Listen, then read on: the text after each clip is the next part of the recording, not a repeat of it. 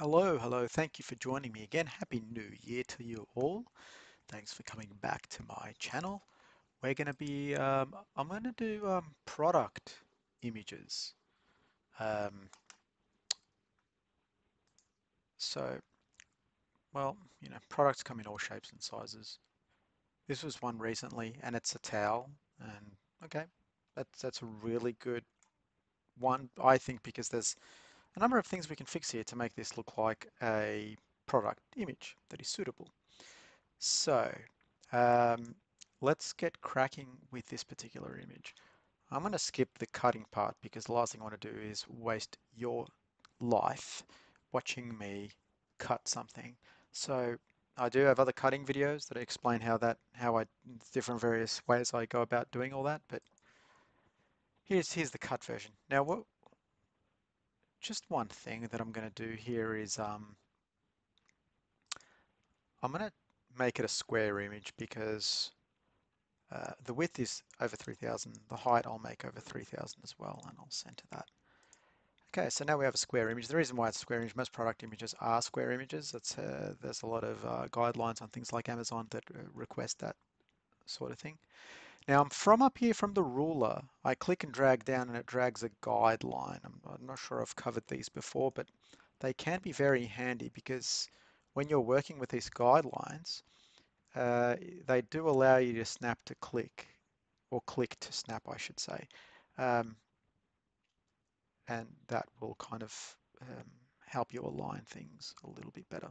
Okay, so I've just done a rough rectangle around the outline of the towel, but let's fix it.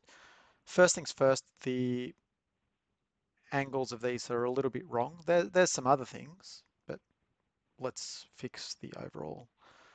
All right, I'm going to grab the perspective tool and fix that perspective. So I'm going to drag this corner up a little bit more. I'm going to try and kind of get them to match up to the guidelines a little bit better. See how that's kind of down here. And if I push that over this way here and that over here, and then that needs to go in a little bit. Okay. All right. Well, that's a bit more squarish, I should say. Um, there's a number of things. First thing I'm going to do, if you're really good with color, you'll notice there's a yellow tinge to this, which can happen so often in photography. The easiest trick, especially for a photo that's supposed to be white, that's supposed to be black, or that's supposed to be gray, um, just remove the saturation, and then it just looks so much cleaner.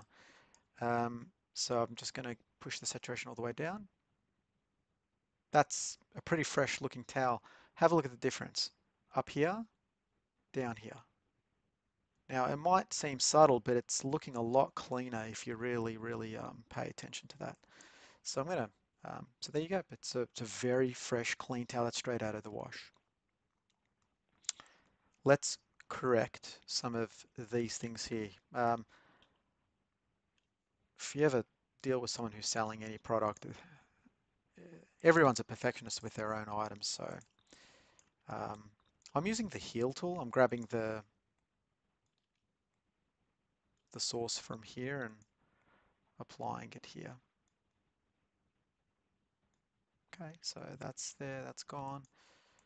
I'm gonna fix up, fix that there, fix that there.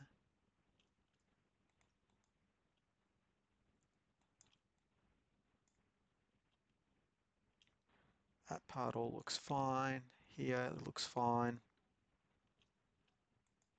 A little bit can be fixed here.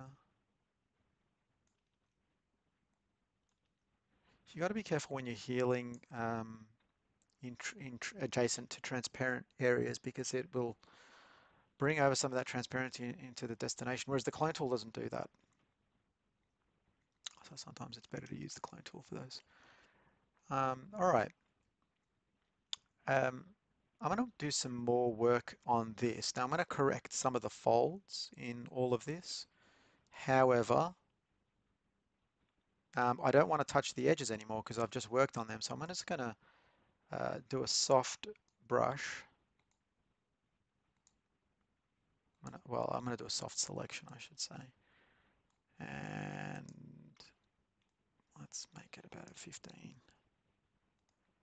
Select all of that.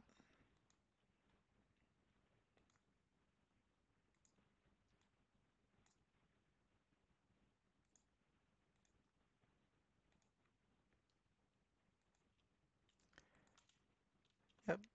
And then I can do the same. So I'll start with this side first, but um, I just copied and pasted it onto its own layer just then. So Control V and then right click to new layer. But it's just a habit. I like to do that rather than just select something. Keep everything on its own little layer that you modify. It helps you undo things. All right, now the healing tool comes into good practice here, but we're gonna, yep, that did the trick. Actually, I'm gonna grab the source from here where it's a bit cleaner. And because that's on a different layer, it's not gonna like it as much, but you can heal across layers. People don't know this. You just gotta select the source layer and work backwards. Okay. Unfortunately, we're getting some of that. Oops. So, source and apply. Now I'm going to fix here as well. I'm getting a little bit bothered by it. Let me fix this side first and then I can properly apply it.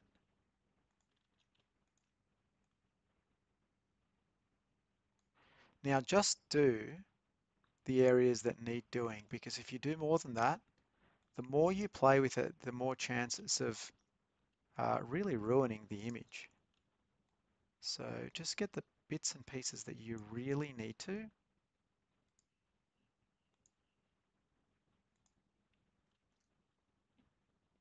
So that's looking a bit more, let's say, ironed for lack of a better word there.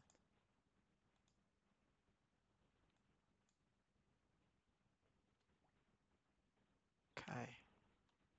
And let's do this side as well. Alpha to selection. So now that we've got that, oops, select that, apply it over here, please. And go upwards. Apply here as well.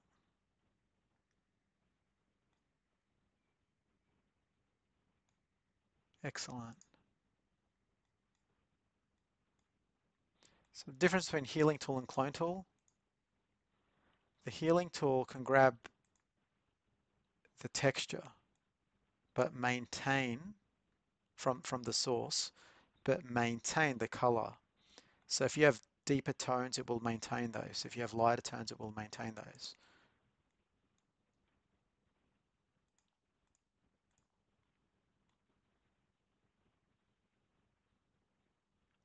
Okay.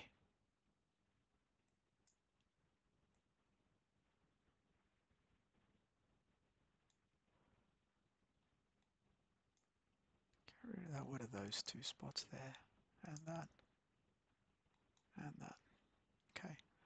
Look, that's looking a, a lot better, but still think we can get rid of this fold here. Oops, let's try that again.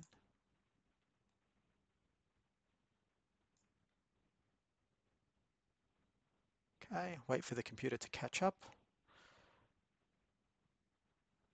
Okay. I'm not going to spend forever on it, but you can see what I'm doing. Okay. Now, I'm just going to flatten that for a little second. You can fix these if you want.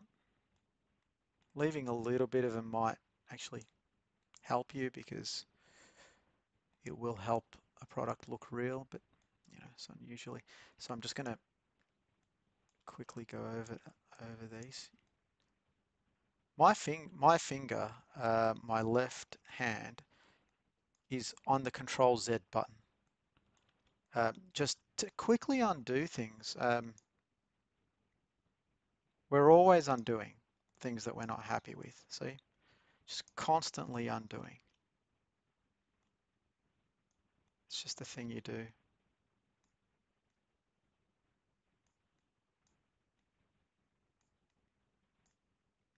Okay, all right. So I've removed a lot of those jagged lines from there.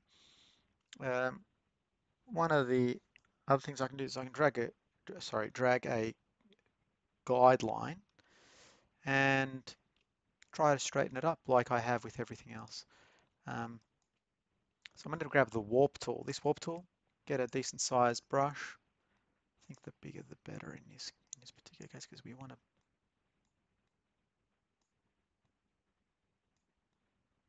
Okay, there, and this side needs to come out. Okay, there, and there. Okay, that is better, and I'm gonna push that up so that it is not, and maybe push this side up a little bit. I want to push this side in as well so that it maintains a more square aspect. Good. I'm using control and mouse wheel, by the way. That's how I kind of zoom in and out and do all those sorts of things. Okay. Now, this little bit here on the end. Okay, good. We have ourselves a pretty good towel, and you could spend a little bit more time on it. However, there are a couple of final things. We always leave the colors to the end. I know I desaturated from the beginning, but that was necessary. Let's work with the brightness, right? Now, I'll go brighter, brighter. Well, that's suddenly starting to look a lot cleaner, isn't it, as a towel? Look at this, brighter. People will ask, why do you sometimes go brighter? And why do you sometimes go, because there's a number of options. Levels can do it too. You can grab the middle layer and kind of brighten it up.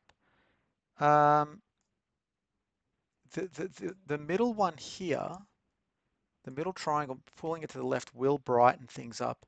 It will maintain, because these triangles on the end remain where they, it will maintain the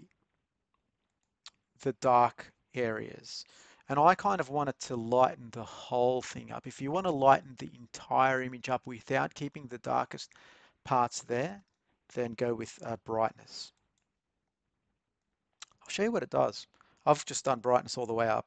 If I go back to levels, look what it's done. It's created this whole space here. It's as if you moved this further to the left, which you can't do that in this. I can't push this out anymore. But it's as if I did that, and it creates a whole. Now, if I went darker, it would have created that space on the right-hand side of this. Okay, so that is looking like a pretty good towel. Now, I can remove the guidelines. I'm going to remove the guideline from there, there, there. By the way, I've just got to select the move tool, and if I hold control, if I go over and hold, sorry, shift, it turns to red. Then I can just grab it and move it away. All right. I'm going to create a new layer at the back called, well, just a white layer. Now, of course, if you end up with this, you can't really see it well. And drop shadow fixes this. Almost all product images have drop shadow on a white background. So let's do that. There's the legacy drop shadow or the new one. The new one will give you a nice little preview.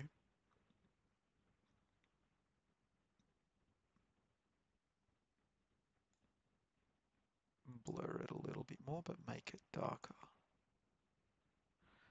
See, the thing with the darkness is when I put a dark shadow around it, it helps the towel look even more white and even cleaner because it really adds a contrast between the white towel, the one that we whitened, and what it is. Okay, so thank you very much for watching that. I'm gonna show you what the difference is. This is the original, and that's what we ended up with. It's almost like a different image. Who would have thought you could do that, but you can. So thank you for watching. Any questions, comments, please feel free to leave a comment. Thank you so much again, and I'll see you next time.